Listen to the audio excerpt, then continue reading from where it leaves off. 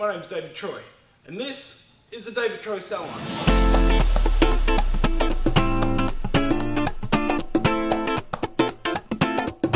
In this video, what I'm going to do for you guys is my version of a beehive. Amy Winehouse made the beehive really big when she was on the front of Rolling Stones. So this is just my version of the way I do it. I think this is going to become popular again. I think more people are doing it.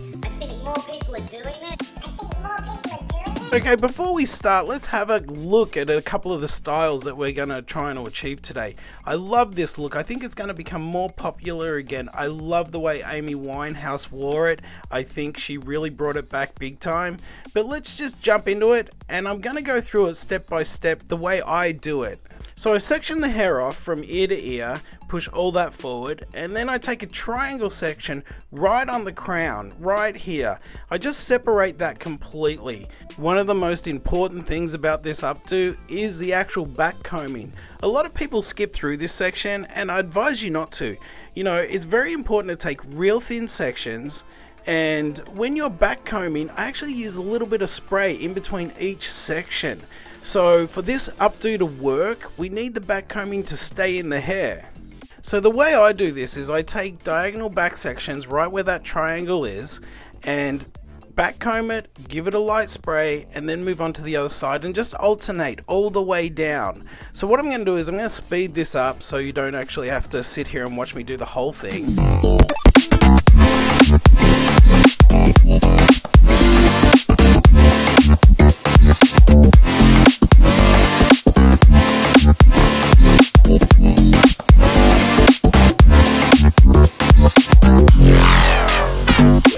Trick what I do when I get to the very bottom section, I back comb it on the top and I leave that section down because we want it to look pretty smooth. I don't want it to be too messy, so that way we can get a nice clean finish to it.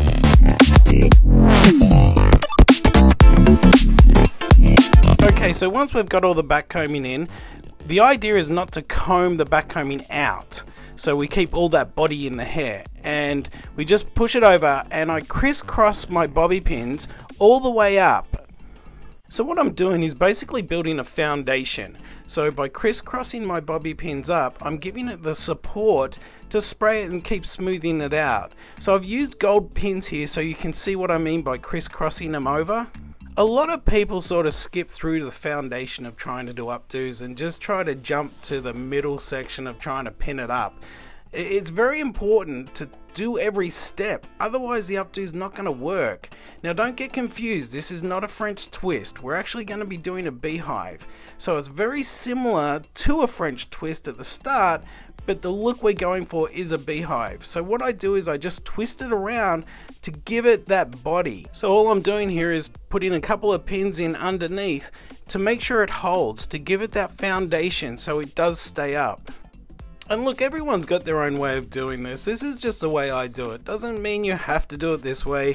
It's just the way I found to be quick and fun and end up with a good result.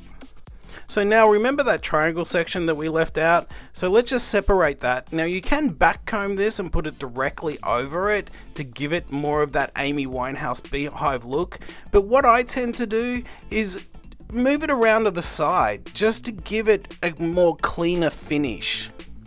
Now I don't want it super clean, you know, I still want to achieve a bit of that beehive style, but you know, the idea is just to give it a bit more of a cleaner finish than directly straight up, and all we're doing is just pinning that under. Now I've sort of jumped ahead here. Now I haven't pinned this. This is actually held with a sectioning clip at the moment because I'm just trying to get a little bit of product in it because it was really clean. So I want to dirty it up a little bit here. That's all I'm doing. As I say, all that's holding this is a sectioning clip, but you can start to see the shape that we're going to be going for here. So I'm going to go ahead here and take that sectioning clip out. Now we know where we want it to fall.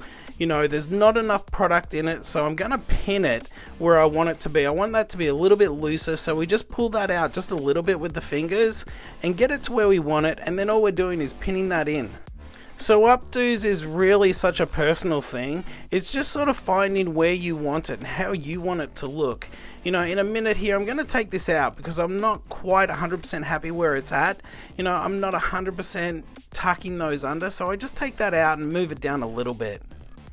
So now I'm starting to see the shape that I want to see, and I'm really happy with the way it's turning out. I don't want it too clean, but I don't want it completely messy either. But I've got to tell you, I'm pretty happy with the way this beehive's turned out.